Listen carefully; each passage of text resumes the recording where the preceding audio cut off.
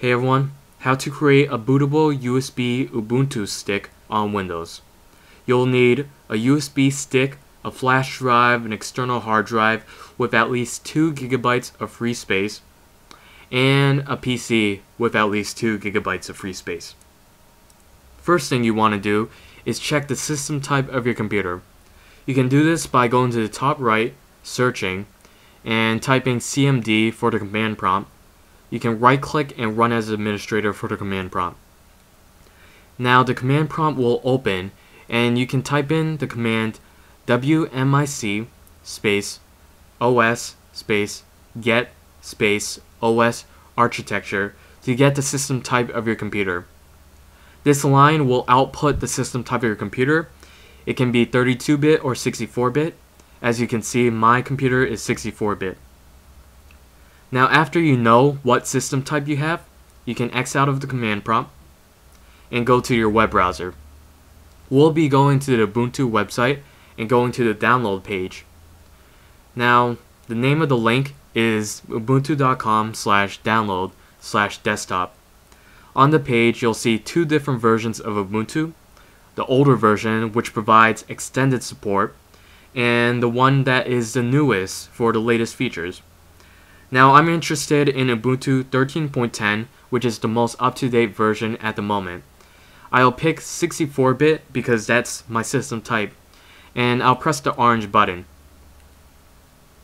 Now on this page that's coming up, it says that you can contribute some money to Ubuntu if you wish to. Now you can choose whether or not to give money, but I'll just lower all of these bars to 0 and then proceed to the download. Now once you hit the download button, you'll start downloading Ubuntu immediately, or it might bring up a prompt in which you just save the file. Now the file itself of Ubuntu is an ISO extension, and it is around 850 megabytes. So depending on your internet connection, it'll take approximately 15 minutes to 20 minutes.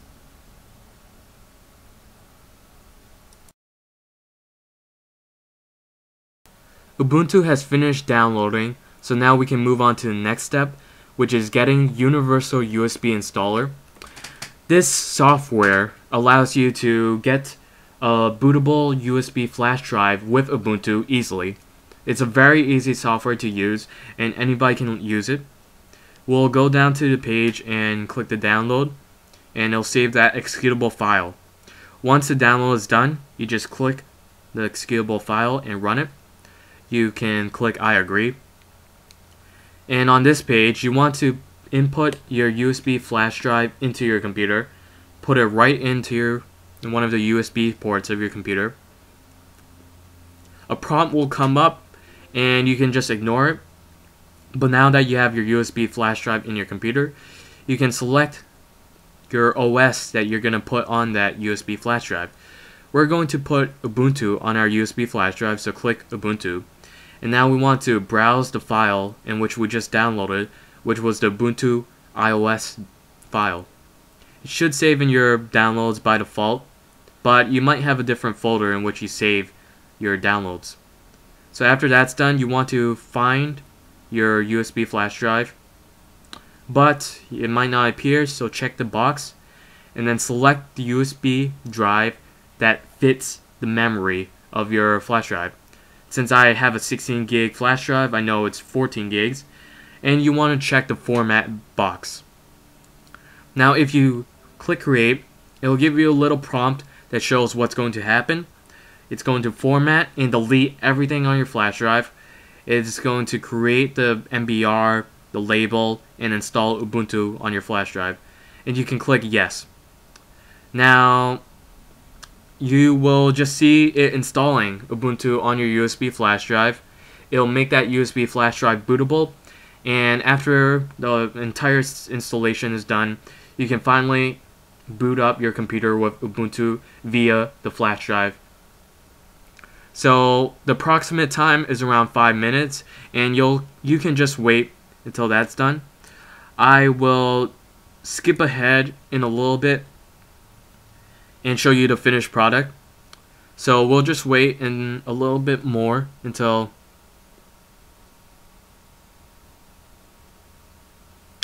okay, so let's skip. Now your universal USB installer has installed Ubuntu on your USB flash drive.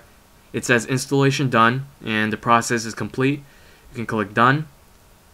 Now you can go to your computer and then right click and eject your USB flash drive. You can see it says install Ubuntu now, so you know that it's working properly.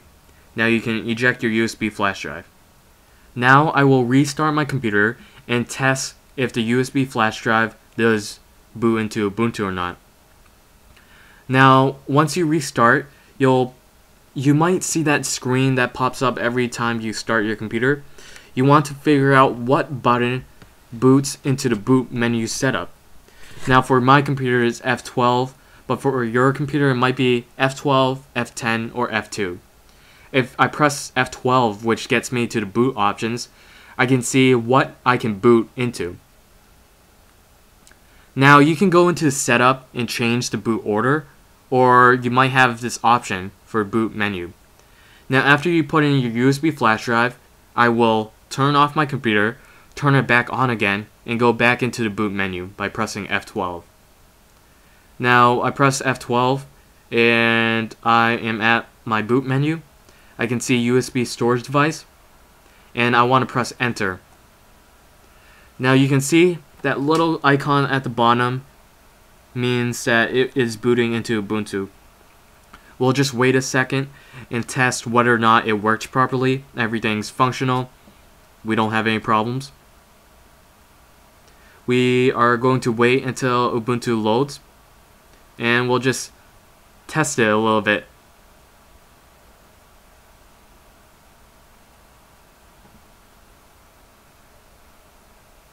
Okay, so now the screen is popping up. This purplish screen is what Ubuntu looks like, and I'll click try Ubuntu to test if everything worked properly.